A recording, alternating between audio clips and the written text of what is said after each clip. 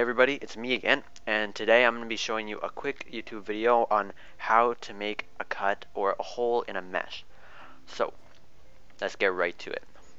What we're going to try to do is we're going to try to cut a hole in this cube using any sort of shape that we want. This is really useful when you're making actually anything.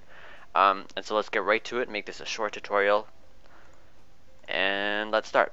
So, first thing you're going to do is you're going to take whatever shape you want to cut into the object and say let's take a cube for this this try. First thing we're going to do, say I want to cut a circle into this square. I'm going to press circle over here like I just did. I'm going to zoom right in. Oh, it's inside the square. That's not good. Let's that was too big. Let's delete that, make a new one. I'm going to press RX and then I'm going to go 180. We can rotate that 180 degrees. Then I'm going to press GX, take that out of here. Oops, it's rotated in the wrong direction. I'm going to go RY, which is rotate with the Y axis. I'm going to go 90. So now we have this circle in front of this square. So what we're going to be doing now is we're going to be cutting this hole into this square. And we're going to size that down a bit. There we go. And now the thing is, you're going to view it from whatever angle you want to cut it from. If I want it here, then it'll cut here. If I view it from here, it'll only cut this corner. So next what we're going to do, we're going to select the cube. Oops, sorry about that. We're going to select the circle. We're going to press shift. I said pressed. We're going to press the circle, then we're going to press the square so that we have both selected. And by doing that, you use shift and then you select different objects. So I hope you're following me until now.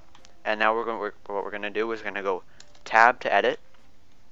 And so what we're actually doing is we're actually editing the square instead of the circle. If you do it the other way around and you go click the square and then click the circle, then we'll be editing the circle. So make sure you do it in that order. Let me go back there. So let's cut this hole.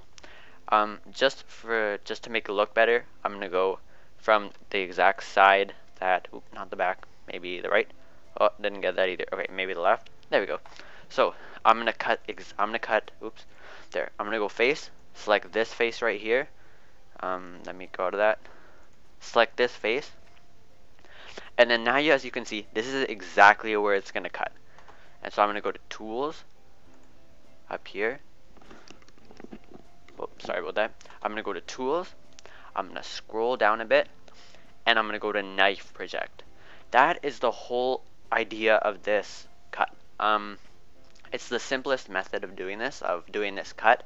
It's really awesome when you just want to, you have this really special shape in mind, say for a car or a weapon or some sort, right? And you want to make a really awesome cut.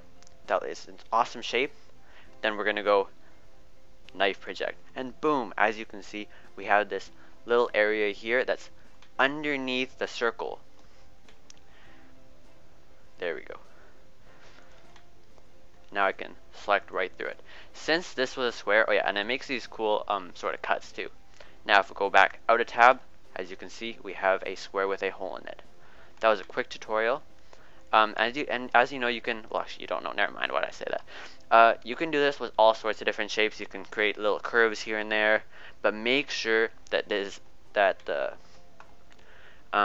curve or whatever object is closed. Okay, I don't have these hanging out like here and then one over here, and you know what I mean. Make sure it's a closed object or a closed shape. I should say. Make sure it's a closed shape, and then project it right on there. Quick tutorial for you guys. See ya.